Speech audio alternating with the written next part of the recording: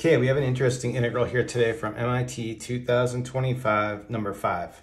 We have the integral from minus pi over 2 to pi over 2 sine 25x times cosine 20x dx. Okay, well this is interesting right here. This is actually set up for one of our different angle formulas that we can use to reduce this and turn it into basically two terms or two integrals. Using this formula right here, we can reduce it to two sine terms, just the difference of the angles and the sum of the angles. So with the 1/2, let's bring that out front on this. And then for this first part here, the difference of the angles, it's just going to be sine 5x.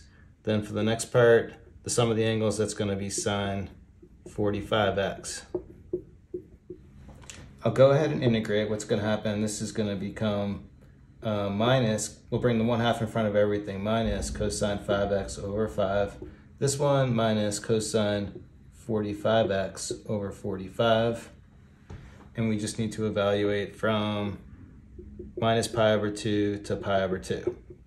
And an interesting thing here is that the angle, these are both odd.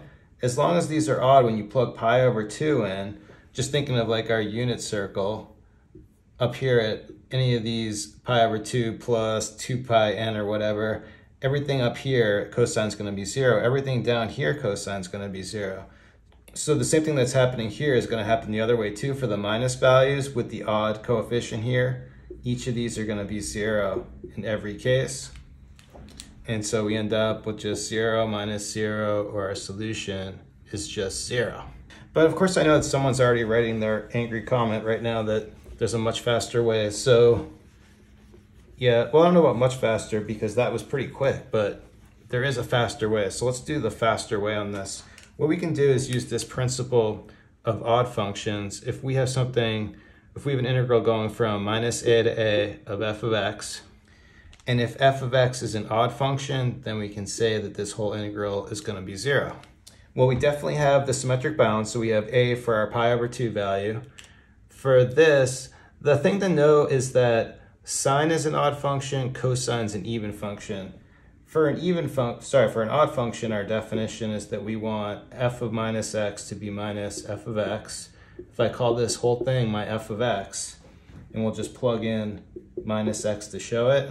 The coefficients don't really matter, but let's just do it anyway. So we plug a minus x in here, we get sine minus 25x times cosine minus 20x. But because cosine is an even function, this minus sign goes away. And we can take the minus out front here.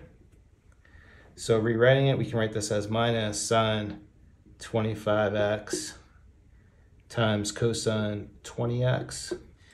But then this here is our f of x, so this is minus f of x, so this works, and so this thing, well, not this thing, but any of it, this thing is odd. And because it's odd, that allows us to use this principle here and go right to our solution of 0. So this is one you could actually do in like 1 second, because you see, if you're used to it, you see it's odd, put down a 0, and you're done. Okay, that's it for today. Thanks everyone for watching. Have a good day.